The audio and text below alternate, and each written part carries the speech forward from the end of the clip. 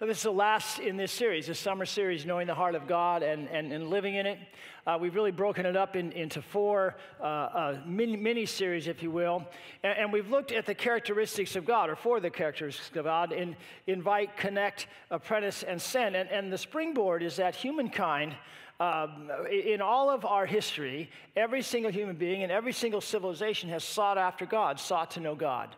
And we see this everywhere we look. Even if we look inside of ourselves, we want to know God.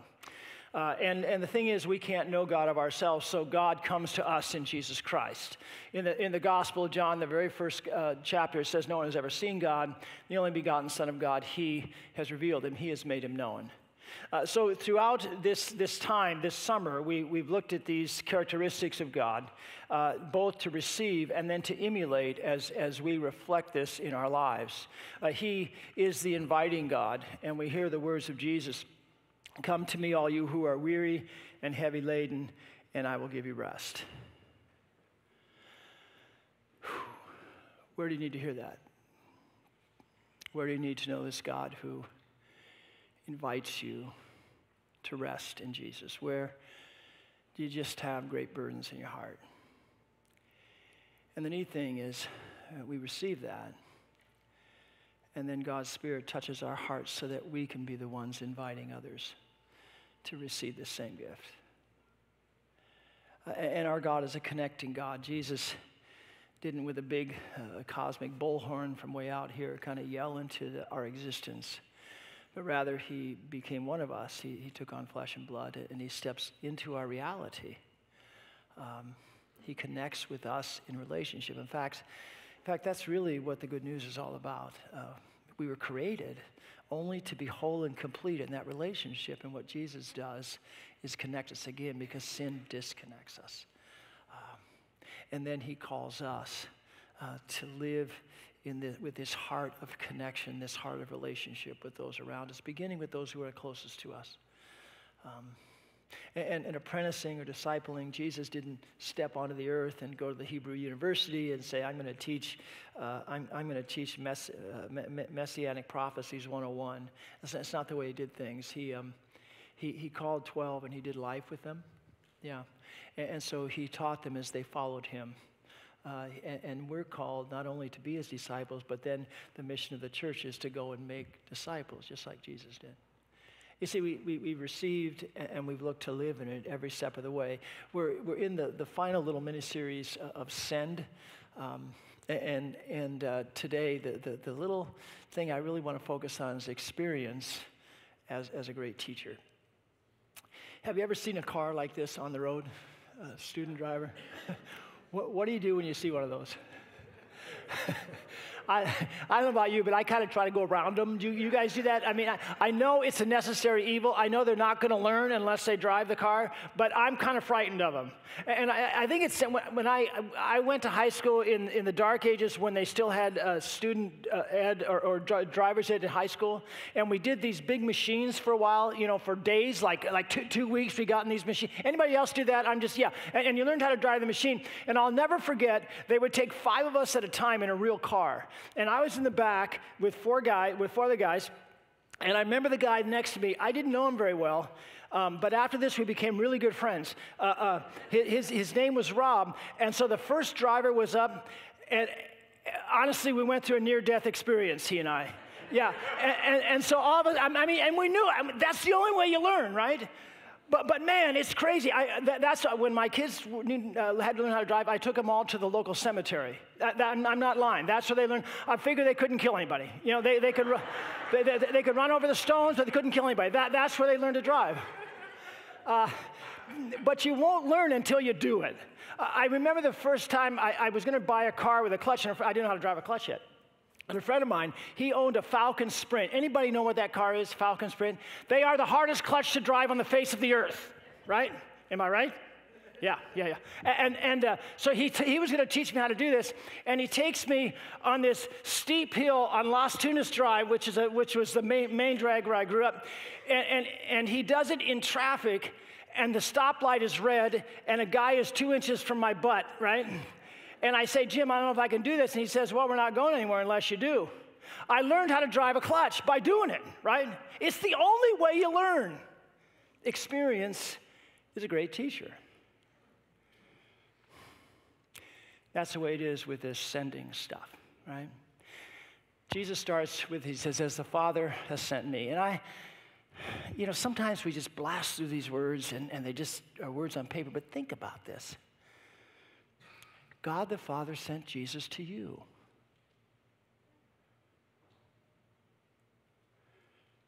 Where do you need to hear that in your life? That God loved you so much that he sent Jesus to you.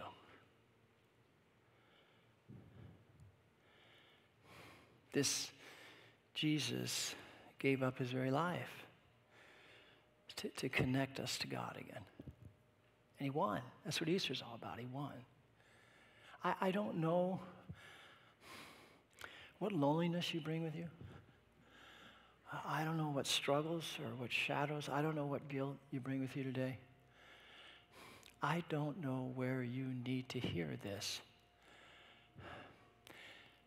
That God sent Jesus to you. But I know that every time we talk about this, it's not just dead words on paper coming out of a mouth. These words are called the sword of the Spirit. God, the Holy Spirit, right now, for every single one of us, is touching our hearts right in that place. You know that place you wouldn't ever share with anybody because it might make you look weak? Or they may not like you, God knows. That place where you really need to know the Savior has been sent for you. Yeah, that's where the Spirit wants to touch you right now.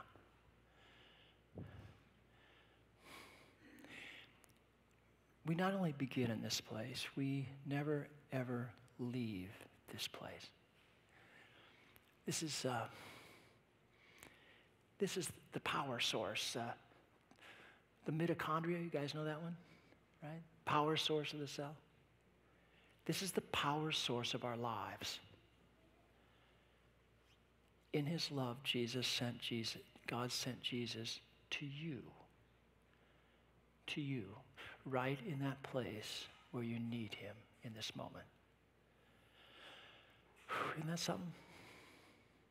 That's where Jesus started with these disciples, and they were so frightened on Easter morning. They had the doors and windows locked. He says, I'm here, and the Father sent me to you.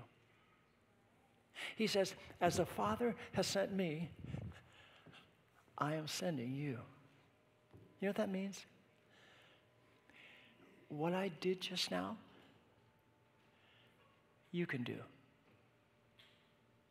You can do with your husbands and with your wives and with your moms and dads and with your children, with your grandchildren, with your neighbors and friends and to the whole world.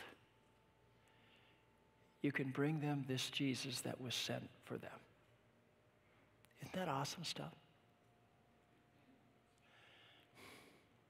Now, you might say, wait a minute, I don't know how to do that, or how can I do that, or how can I begin to do that? And this is where the idea of experience comes in for me, right?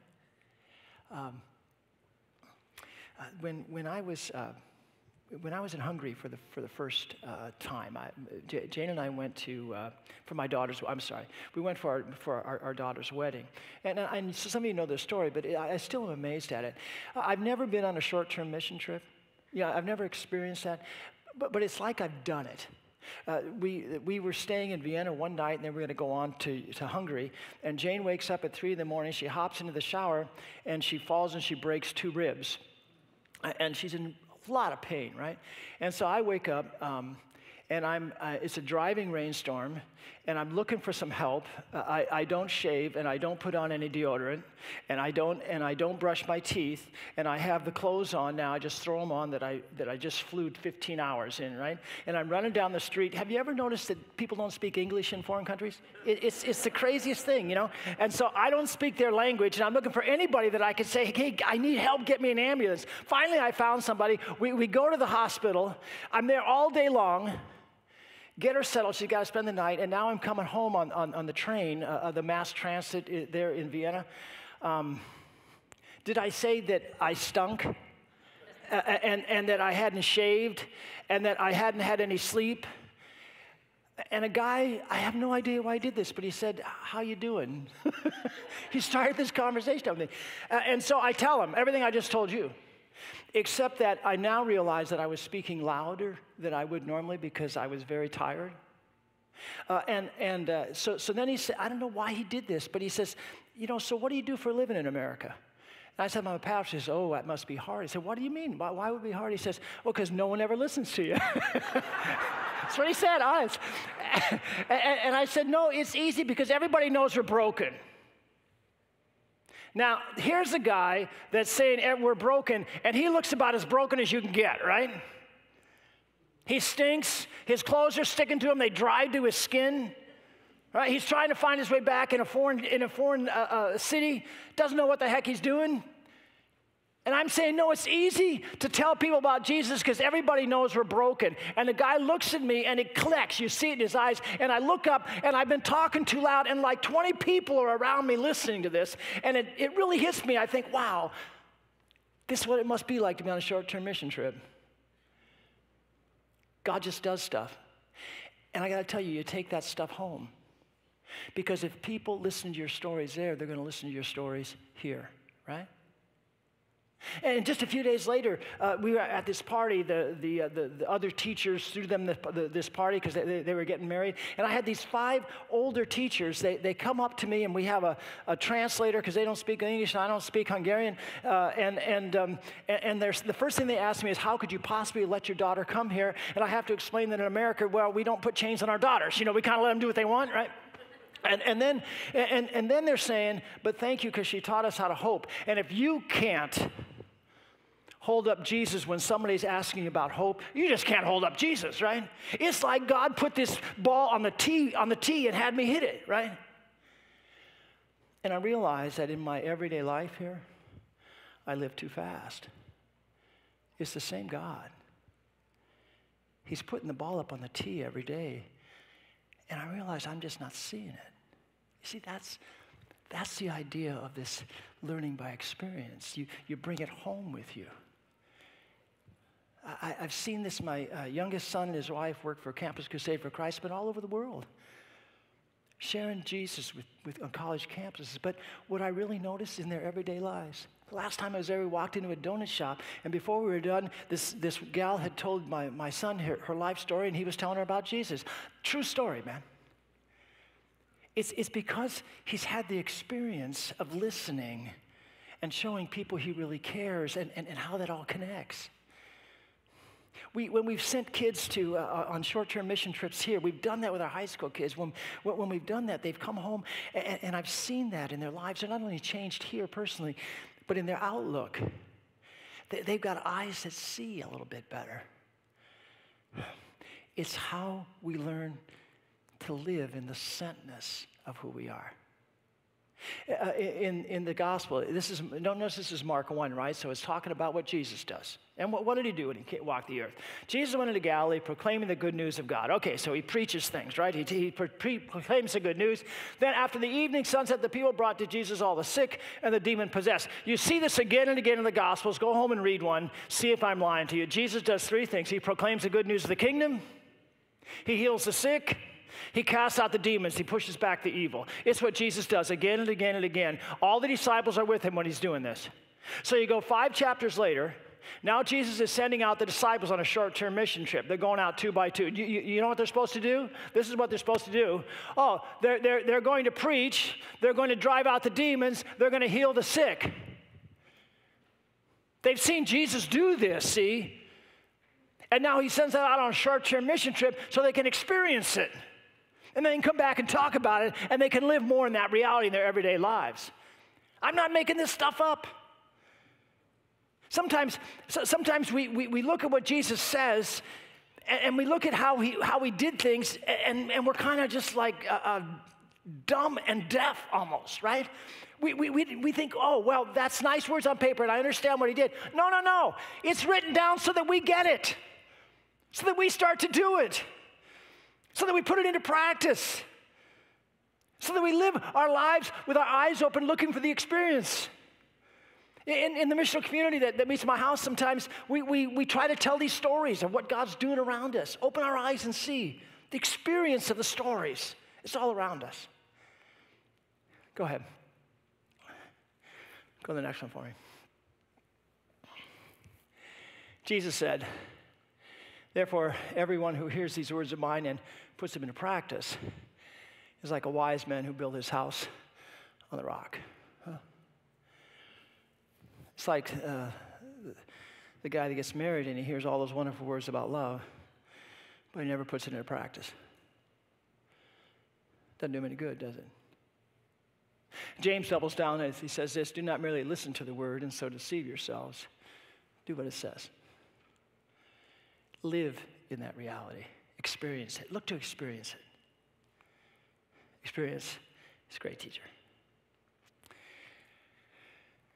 I love the book of Acts. I've been reading it in my personal devotions lately, and it's an amazing book. If you just read, and I would invite you to do so. Throughout that book, God is keeping score. I think this is like an aha that you can't miss, but you forget sometimes.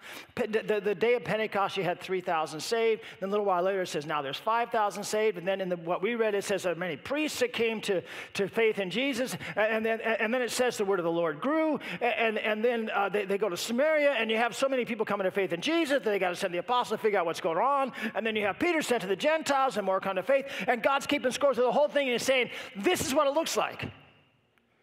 Right? In the reading we had, what's going on is that you had this big Jerusalem church, almost completely made up of Jews, right? That had now become Christians. You had the Jews that were homeboys, right? That were from Jerusalem. Then you had the Jews that were from the Greek cities, okay, far away. And I think, as I put this together in my head, I think many of them maybe had come into town for the Pentecost festival, had become Christians with Peter's teaching and had stayed there. But maybe they had just moved back to their home where they had come from. I don't know. But they had grown up in these Greek cities. And so they complained to the church that their widows and orphans were not getting taken care of. Now this was quite a complaint when you think about it, because probably most of the money they had coming in as an ecclesia, as a church, was to take care of these people, when you think about it, right? And so there was this squabble. And the 12, the disciples said, hey, the apostles said, hey, we're not going to handle this. We're supposed to preach and teach and pray. What you guys need to do is appoint 7 men from among you to take care of this. And so they did. And these are the guys that they appointed: Stephen, Philip, Prochorus, Nicanor, Timon, Parmenas, and Nicholas. And you wouldn't notice this I wouldn't either, with my Western mind. But one of the things that ought to jump out at us, and it would if we had Jewish backgrounds, is that all these guys had Greek names.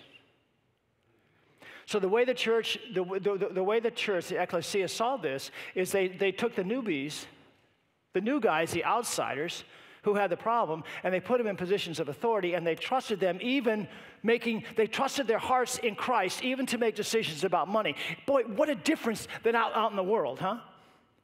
And so these 7 guys then, they say, you're going to do this. And the amazing thing is that through the experience, we know that 2 of them went on to do awesome things. We don't know about the other 5. I'm not so convinced they didn't go on to do awesome things. It's not recorded, right? But almost immediately we have this. Now Stephen, a man full of God's grace and power, did great wonders and miraculous signs among the people. So here's a guy, he goes from waiting on tables. He goes from experiencing what it means to be a servant, not just reading it on paper, not just saying, I got to be a servant, but actually doing it, experiencing it. He goes from there that now he's doing these great and wonder miraculous signs as a servant among the people. And then as this narrative goes farther, he gets called out by the Jewish leaders, and he preaches this kicker of a sermon, and he tells them that they've killed the Lord of life, and he holds up Jesus, and he says, this is the one. And they get so upset with him because they can't shut him down that they stone him to death. So this guy that started out waiting on tables, somehow through all that experience, he grows to a place where he's standing up against the greatest powers of the city, and he's proclaiming Jesus Christ in the face of death. And he's growing so much that as he's dying, he's a reflection of Jesus. He says, Lord, take my spirit. Does that remind you of anything? And then he says, don't hold this sin against them. Does that remind you of anything? Through this experience, Stephen has grown to a point where he's living this sent life, even to the point of with his dying breath, he's praying for his enemies. Those things happen only as you put Jesus' words into action, as you experience what he calls you to experience. Philip, he's the other one. Just a little while later in Acts, it talks about how, now Philip was you had Stephen and Philip. Philip's been waiting on tables. He's learned how to serve in that way. And all of a sudden, we see this about him. He went, after Stephen was killed, you had this persecution in the whole church, and they were scattered.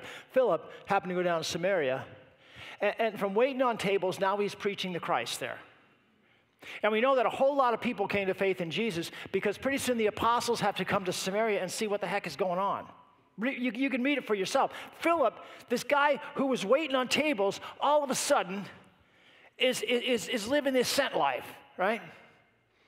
And it doesn't stop with that. A little while later, we have this same Philip. The Lord takes him to a place, and he says, see that guy over there? He was an Ethiopian. He was a eunuch. He was in the queen's court. He's trying to read Isaiah, couldn't figure it out. So Philip, the Spirit of God told Philip, he ran alongside and said, hey, do you want somebody to tell you about that? And through that, this Ethiopian takes the good news of Jesus to his home country. And many people date the ancient Ethiopian church from that place. Philip was waiting on tables, for goodness sakes. See, he grew. How did he grow? By doing it. By experiencing it. What it meant to be a servant, what it meant to be sent. And there's a third place he's mentioned. It goes on. This group now, they go to Caesarea, stayed at the home of Philip the evangelist. You see that? And notice it's saying one of the seven. So it's telling you, hey, this is one of the seven. The guy waiting on a table, now he's known as the evangelist. I got a proposition for you. If you find any other person in the New Testament who is called the evangelist, I'll give you $50. Now, we're all supposed to be evangelists. We're all supposed to do the work of an evangelist. But Philip is the only one that's called the evangelist. Dude was waiting on tables, man. Right? He learned how to serve. Through experience, he learned what it meant to be sent. And he's called the evangelist. And he's passing it on to his daughters, all of whom now proclaim the good news of Jesus. They prophesy in the name of Christ. We grow.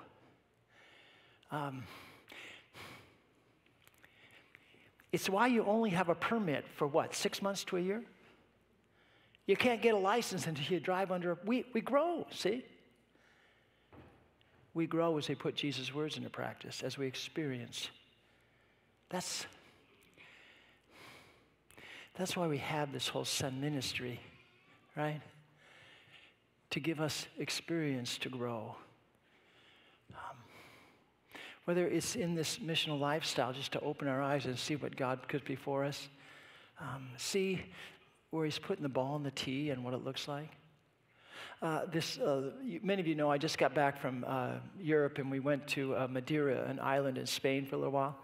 And we had a great day. This guy took my son Jeff and I surfing at this great place. And I tell you what, you get to go surfing with your kid, it's a good day, right?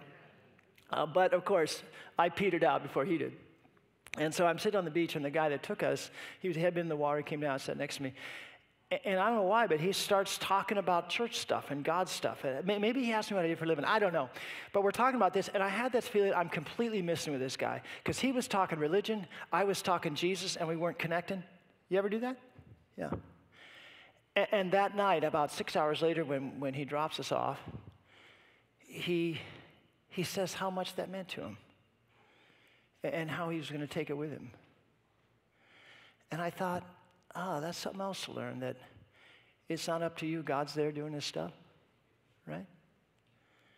You learn this by experiencing it, by doing it, see? You learn the missional lifestyle by looking to live that way, or how to come together and do things as a congregation by doing them. How to have missional eyes as we open our eyes to the panorama that the LWML gives us. And these short-term mission trips, we haven't done much of this with adults. But it's a step we want to take so that we can have the experience and grow by doing. If you want to be a part of this, if you have an interest in it, I'm just going to put these guys. You can call the church office. You can talk to me. You can talk to one of these guys, Rick or Tim. It's just something we're starting to get together. We're looking from Alaska to Mexico we're looking everywhere to see where God's opening doors.